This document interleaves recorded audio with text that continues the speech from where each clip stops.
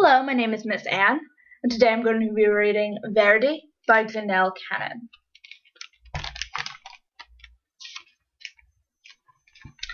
On a small tropical island, the sun rose high above the steamy jungle. A mother python was sending her hatchlings out into the forest the way all mother pythons do. Grow up big and green as the tree's leaves, she called to her little yellow babies as they happily scattered among the trees. But Verdi dawdled. He was proudly eyeing his bright yellow skin. He especially liked the bold stripes that zigzagged down his back. Why the hurry to grow up big and green, he wondered. Maybe some of the older snakes in the jungle could tell him. Verdi ventured into the treetops to look for them. Umbles, Aggie, and Ribbon were lazing on some branches nearby. Verdi peered at their droopy green bodies. "It's not polite to stare," chided Aggie. Umbles burped and groaned. "It's taken nearly 4 weeks for that last lizard to digest. I surely do like lizards, but lizards don't like me." "Why don't lizards like you?" asked Verdi. "Don't interrupt," Umbles grumbled.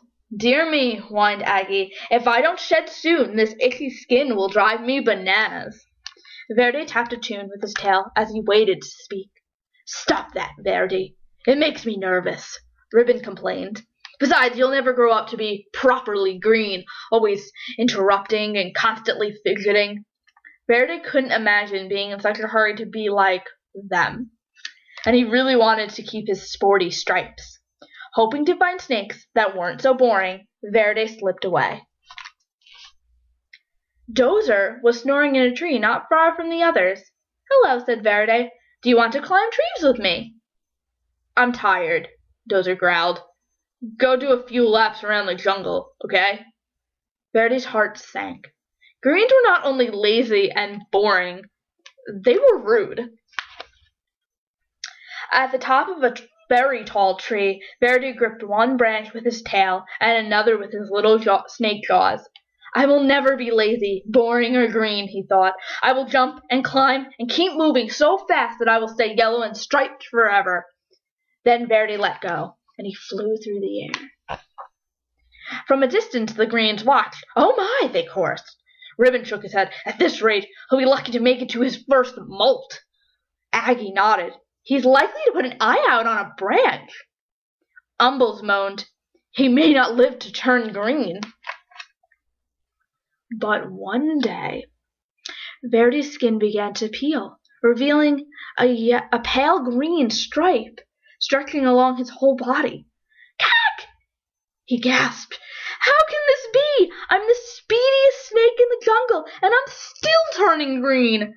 He raced down to the river, grabbed up a mouthful of rough leaves.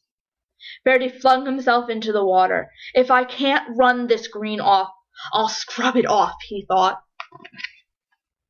His frantic splashing caught the eye of a large bottom feeder cruising the murky depths. "Yum," the old fish hummed. "Lunch." But before the fish could haul Verdi under, the frightened snake bit him on the nose. "Ah, pooh!" With a blast of his rubbery lips, the great fish sneezed, sending Verdi into the air. Snapping onto the soggy shore, Verdi skidded out of reach. "Phew, that was close," he sputtered.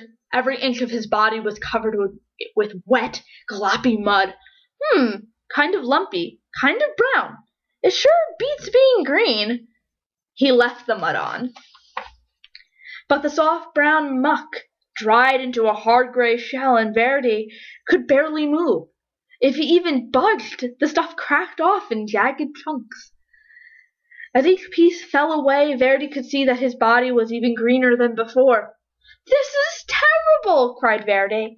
He pictured himself hanging around in a droopy loops, itching and complaining and worrying all day like the old greens. He looked up into the sky when the sun blazed a beautiful yellow, just the color he used to be. Then he pulled a vine to the top of the tree. Launching himself from the treetop, Verdi startled a flock of colorful birds. He became dizzy with delight. Sure, the bright sun and his lofty speed would turn him golden again. In his joy, Verdi forgot he would fall back to earth. Whippity whappity whip flap wham!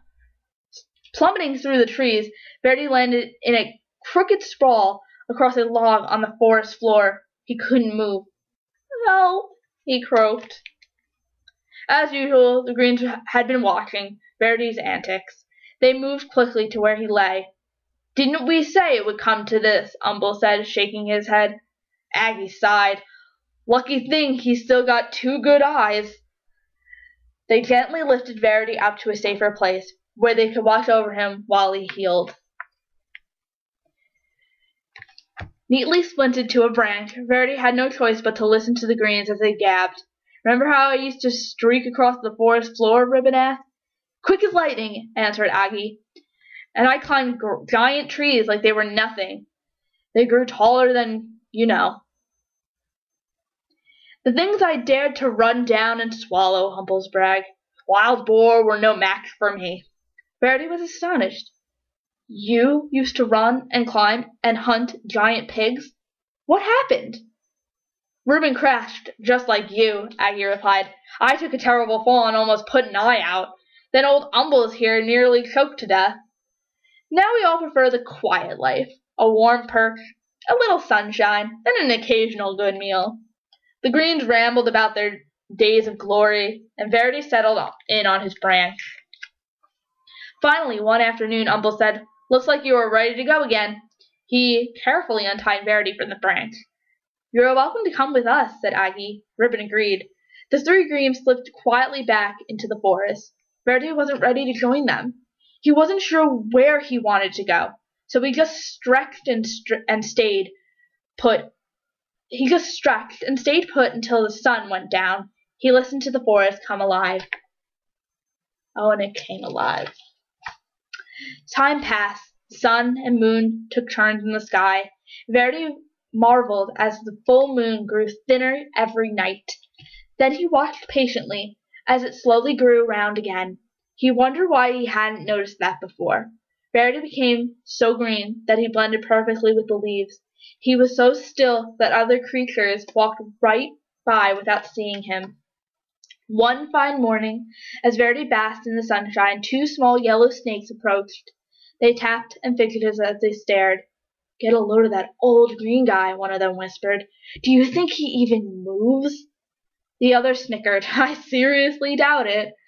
"They're just like I used to be," thought Verdi, "and I'm now what I was afraid to be." He looked at his big green body and slowly smiled. "How would you like to climb trees with me?" he asked. "With you?" The yellows were astonished. "I'll even show you my fancy figure 8, Verdi replied, though he was a little worried about putting his eye out. With practice, the 3 little snakes performed a perfect triple figure 8. Leaping and looping with his little striped friends, Verdi laughed. "I may be big and very green, but I'm still me." The end.